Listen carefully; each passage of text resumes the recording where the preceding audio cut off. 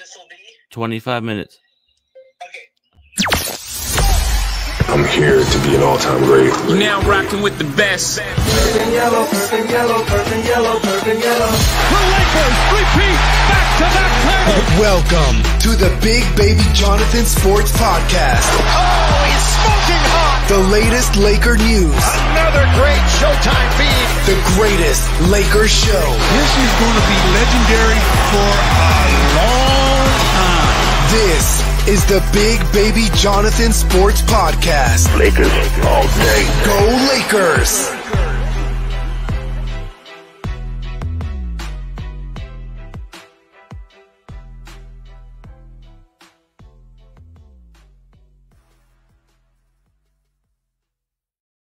What's good, everybody? It's your boy Big Baby here from Big Baby Sports. I got a very special guest today, Arash Markazi from Sports Tribune. Arash Markazi, man, thank you for taking the time out of your busy schedule. Come on, man. How's it going?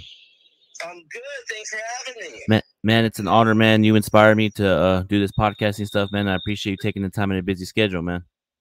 Of course. We've been meaning to do this for a while, so I'm glad we finally connected. Yeah, most definitely, man. So tell us a little bit about your career, man. What to become a sports analyst? Well, you know what? I was always a big sports fan, but, my family is not very tall. They're not very athletic. And when I say that, my mom's, 4'11", dad's 5'1". So I knew I wasn't going to be point guard of the Lakers, but I did know that I loved sports, loved the Lakers, grew up with the Showtime Lakers. So, when I went to school, going back to grade school, but certainly high school and then college, of course, I knew what I wanted to be. I wanted to be a sports journalist. I wanted to cover these games and cover these teams. Yeah, most definitely, man. Just in general, like this whole media stuff, like tell people that want to start their journey in media, like what kind of advice can you give them? Well, the beauty of it is now, and that your podcast is a perfect example. Like when I was coming up 20 years ago, you really had to kind of try to get a job at a major newspaper, magazine, TV network, something along those lines. It was really hard to do. I think now in 2023, and as we progress, listen, you could start your own podcast. You can hop on Substack. You can get on a blog. You can blow up on social, TikTok, whatnot. So it's not that it's simple. At the end of the day, you still have to produce content. You still have to do something where people are going to tune in. But your ability to at least get your foot in the door and say, hey, man, like I got a podcast, I got a Substack, I got a blog, I got a whatever, you could do that tomorrow. Most definitely, man. But and also too, man, like just the podcasting game, man, it's a grind, but I love podcasting. I love the work. I'd guest on my show like Dwight Howard, Ron Artest, Byron Scott. So it's, my podcast is out there, but I just want to, be more recognized in the game, Well, but that's the beauty of it, because, you send someone the link, and then you're a hustler, you're a grinder, and so you get good guests on. And I think that's what happens. You get a couple of big guests. Hopefully they say something cool. Hopefully they say something that you can kind of promote on social. And then one thing leads to another. These like small companies or startups or content creators, they all started somewhere, right? And then to see them build their brand and build their company, that's really cool. Yeah, it is, man. I like people just podcasting, grinding, and let's switch to the LA Lakers, man. They got to the West Conference Finals, man. What do you think they're going to do in free agency? That starts at 3:00 today. What do you think they're going to do in free agency? I really agree with their plan of keeping this core group together. One thing that I said even before the postseason started, my thing was like, I don't really care how far they go, because it was really incredible that around the trade deadline, they're the 13th seed. They're below 500. They have no chance. And then the group that they put together gelled so quickly that they, made it to the postseason. And not only did they make it to the postseason, they knocked off the number 2 seed Memphis Grizzlies. They knocked off the defending champion Warriors. They got to the Western Conference Finals. I mean, no one would have thought that. So the one thing I said is, let's run this back. Let's bring these guys together, full off season, full training camp, preseason, full season, and see what they could do. And so I think that they will do that. Of course, you have to make some tweaks. You have to make some changes. I think that they will. But the core group, I would love to see them come back. Yeah, me too, man. The way that they, Austin Reeves, Rui Chamorro, D'Lo, just that group, the core group, man. I like their game, you know, and I feel like us getting the training camp together and just us getting chemistry. We're in the West Conference Finals, like you said, 13th seed came back.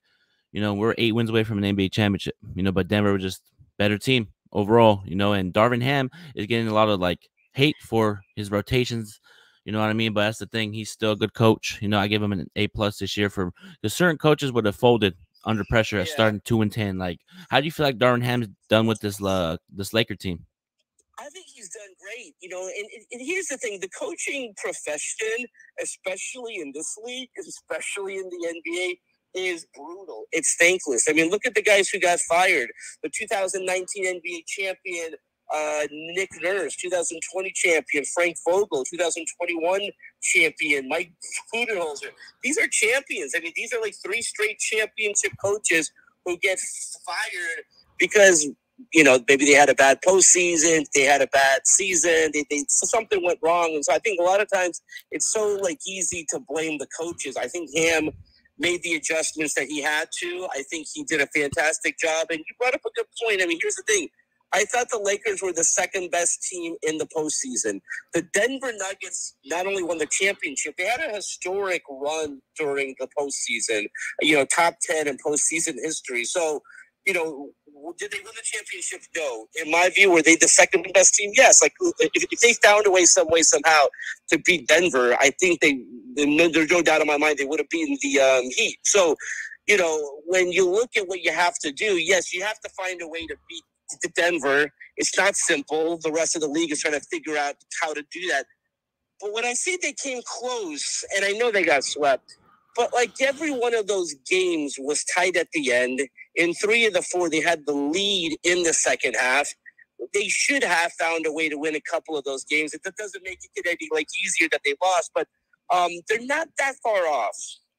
Yeah, most definitely, man. We're not far off, man. Like you said, we're up 16 at 1.13, just gave up the lead. But I feel like if we would execute it down the stretch in games 2, 3, and 4, I think we would have probably beat Denver. But just that's how it goes in the NBA, man. You're gonna have those games where you just can't make shots. Your defense ain't there. It's part of the basketball, man. It's unfortunate, but I feel like the Lakers are gonna come back with the same team and all this like James Harden stuff that's going on. Kyrie, man, where do you think Kyrie's gonna be at the end of the day? It goes back to the Mavericks. I think that makes the most sense for him. But, you know, I don't know exactly why he's talking to the Suns. I think that's just to make headlines or whatever. I mean, I don't know how that deal would even work. James Harden, of course, wants to get traded. Everyone's talking about him going to the Clippers. I don't know how that big 3 would go. I mean, you know, the biggest thing with the Clippers, as we know, is health. I mean, you could put the best team on paper, but, you know, come postseason, if Kawhi and or Paul George are like gone, and it doesn't really,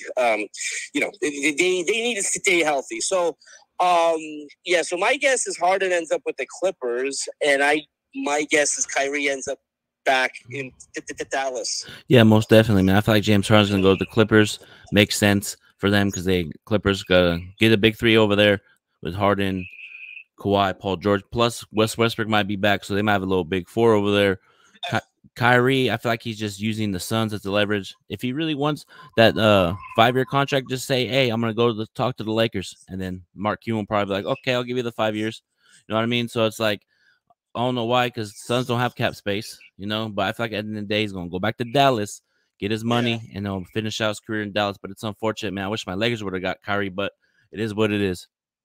But you know what? To be honest, I think it really worked out because I was in the same boat with you. That I wanted Kyrie. I think he would have been fantastic. I mean, there's no doubt LeBron wanted Kyrie as well.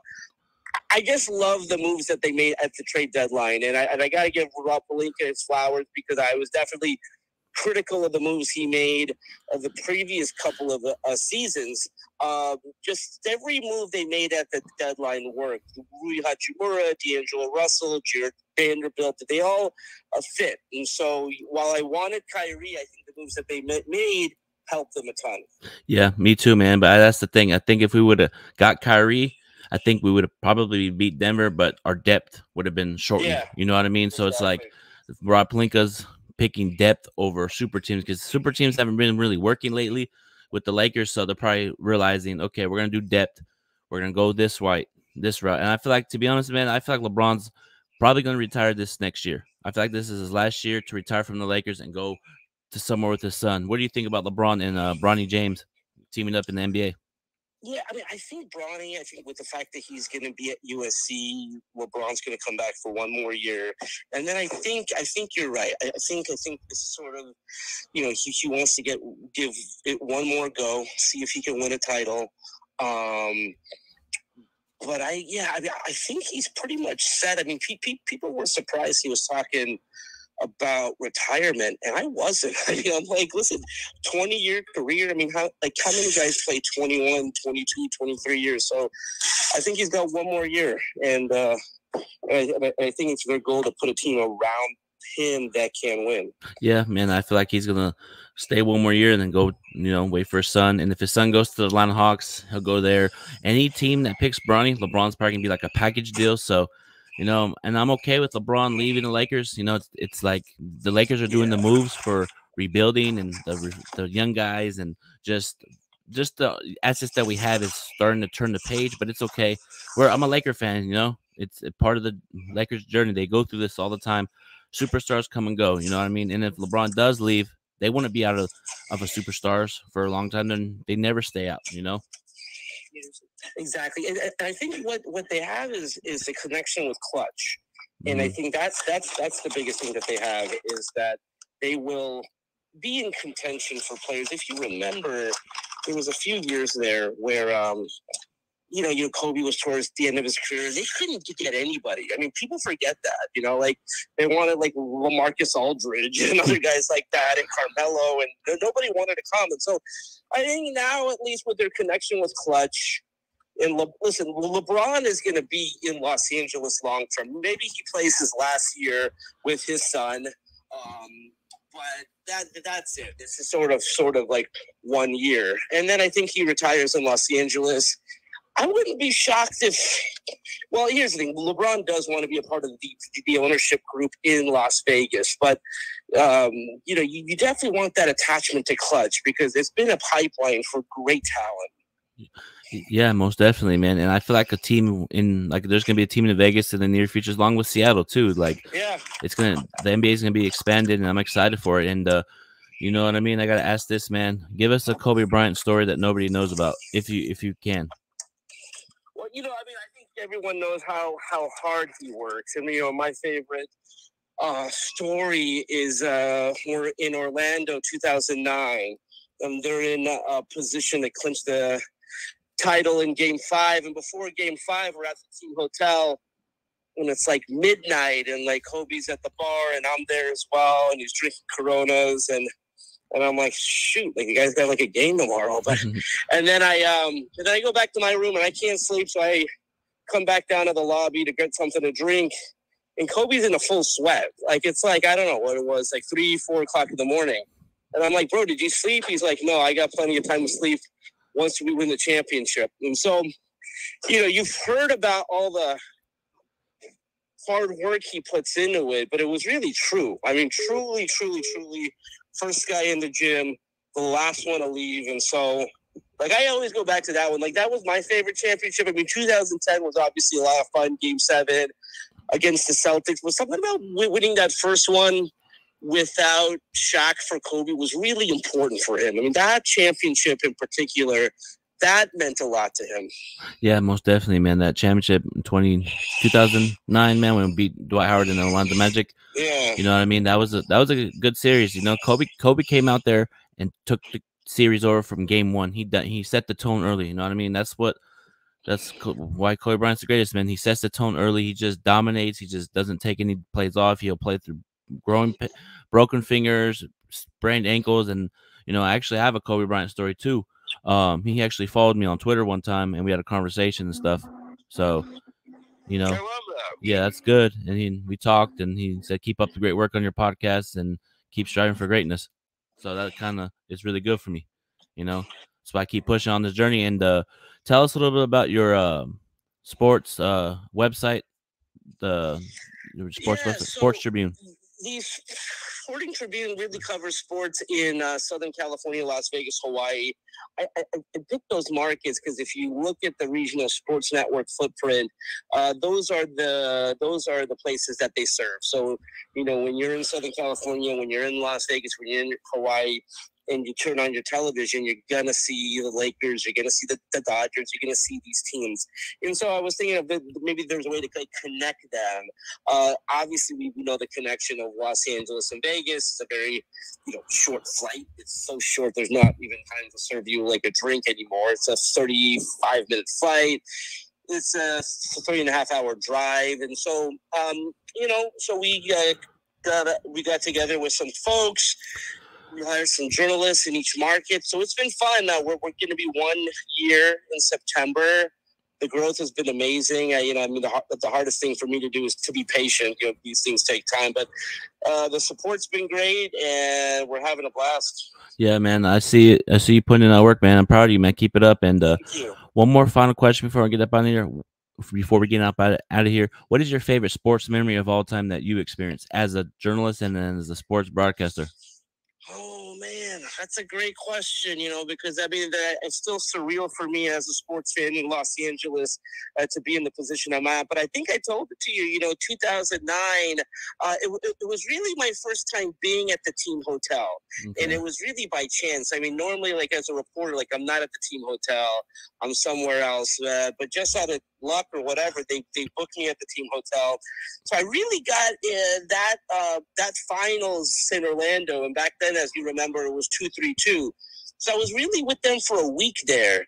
Breakfast with Phil Jackson and the staff and getting to know Kobe. And it just, that was my favorite. And then at night when they won the championship, and I have this picture of, Kobe doesn't take his jersey off. That's how much the title meant to him. He still had his jersey on post game, and so they had a party back at the team hotel that I got to go to. It was just such a thrill.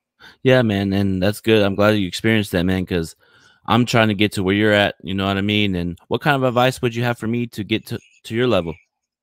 Do exactly what you're doing. I have a lot of respect for you, the grind that you put in. You don't take no for an answer.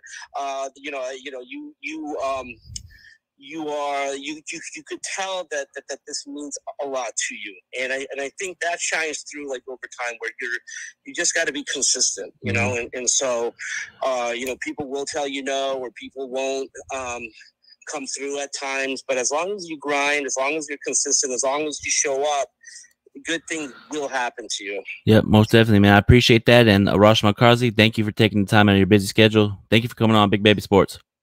Thanks, brother. I'll talk to you soon. All right, later. Thank you, Arash Markazi, for coming up on Big Baby Sports, man. That was a good show today. Hit the like button, subscribe to the channel, turn on the post notification for each and every podcast, man. Have a great one, Laker Nation. Peace.